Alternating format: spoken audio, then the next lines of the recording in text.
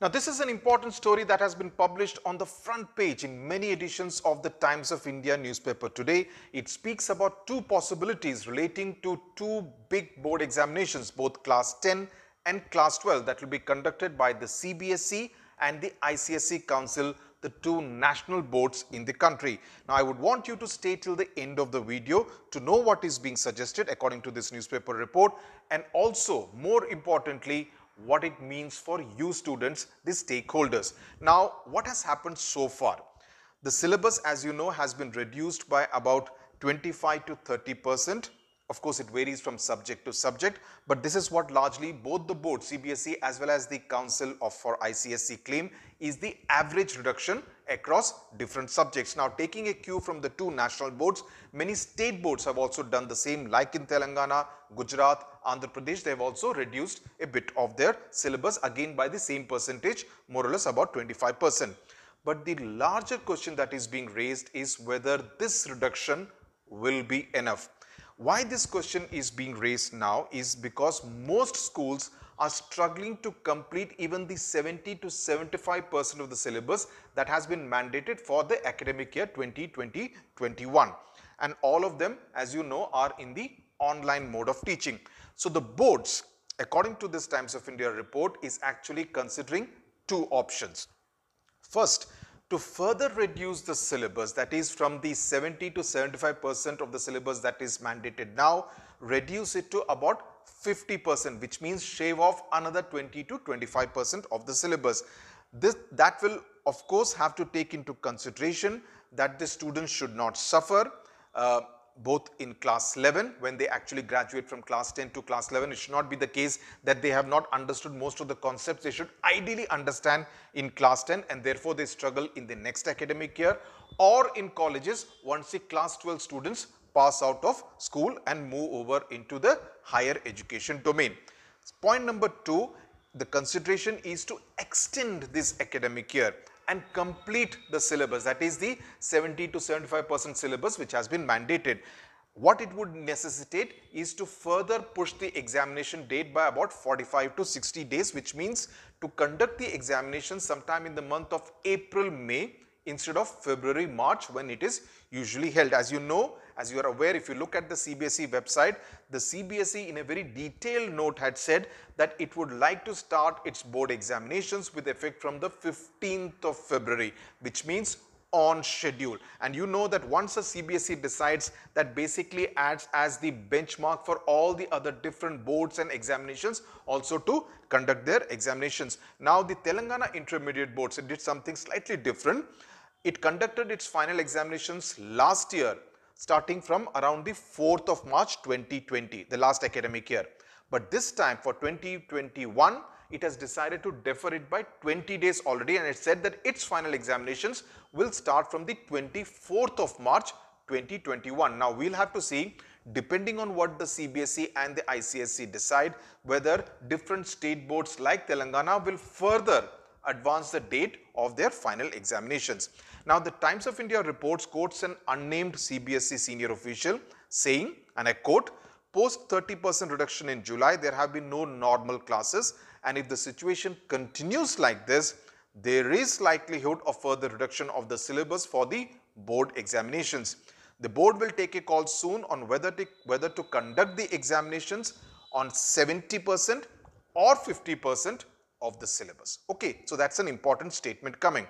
Even Gary Erathon, the other person who has been quoted in this particular story, who is the chief executive of the ICSE Council, he is quoted as saying, "Given the present scenario, there is a possibility of further reduction of the ICSE syllabus," right? In fact, ICSE for many subjects has reduced it not once but twice already, right? So we'll have to see whether they do it a third time now if we are to take Gary Erathon's statement at face value.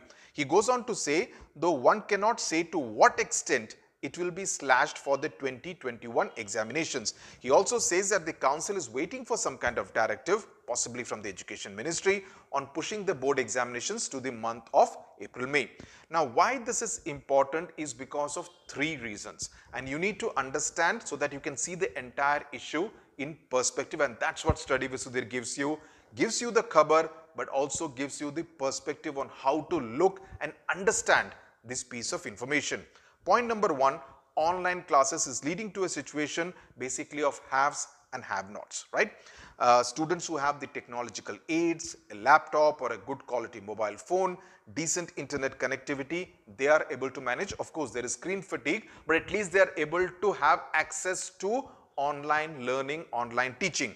But those students who do not have access to these are actually losing out. There was a story from Karnataka where students were actually sitting huddled together at a bus stop because that's the only place where they would get network connectivity on their mobile phones in order to access the online teaching which was being given out. So you can understand the kind of circumstances in which students in rural areas and students in urban areas are coping with online teaching. So basically this means that there is a non-level playing field. There isn't a level playing field, and that won't be fair to all those students who are not able to access the online classes.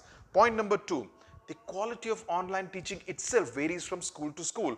A school in Mumbai, a school in Delhi, a school in Hyderabad would be able to kind of largely provide quality online education, but the same cannot be said about schools in small towns, in villages, where they are not able to have quality online education, because largely you need to understand and empathize with the fact that teachers were never trained to actually talk and teach to a camera, right? They were always taught as far as their B.Ed degree courses etc. were concerned to be able to interact with the students, have that human interaction, teacher to student interaction, and be able to impart learning, impart education. So in that sense, since the quality of online teaching also varies from school to school, from town to town, from city to city, that will also again create a disparity when it comes to preparation of students for the final board examinations.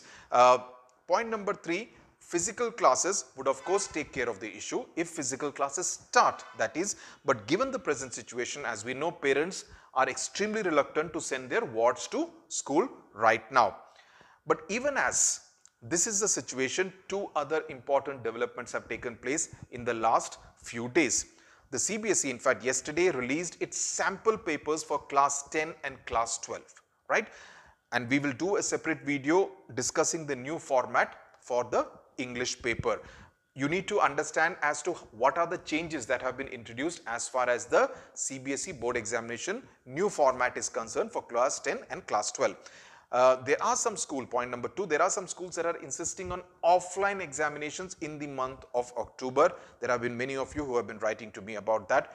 Even though every parent is not willing, but they are really not being given a choice as far as examinations are concerned. They are saying classes will continue to do online classes, but examinations will have to be physical, they will have to be offline. And many of the schools are actually saying that this will serve as a dress rehearsal of sorts for the 2021 board examinations, where you will need to kind of sit in an examination hall wearing a mask, sometimes even wearing gloves, following all the standard operating procedures. So they believe that this kind of physical examination drill is important right now in order to prepare these 15-year-old, 16-year-old, 17-year-old students for the final board examination. So that's the information as of now. Stay tuned to this space for news without the noise. But this is important, and we will need to see what the CBSE and the ICSE Council decide, both about the examination dates as well as about the syllabus. Thank you very much for watching.